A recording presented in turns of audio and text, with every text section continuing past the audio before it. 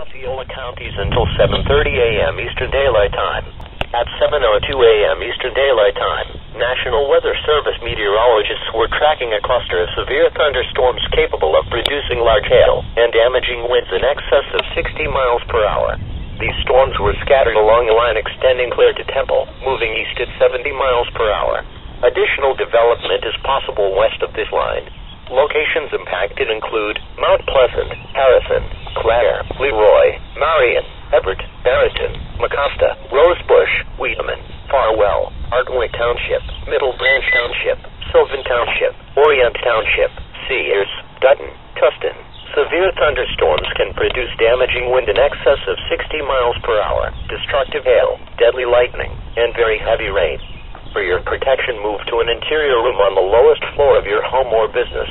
Heavy rains flood roads quickly, so do not drive into areas where water covers the road. Thanks for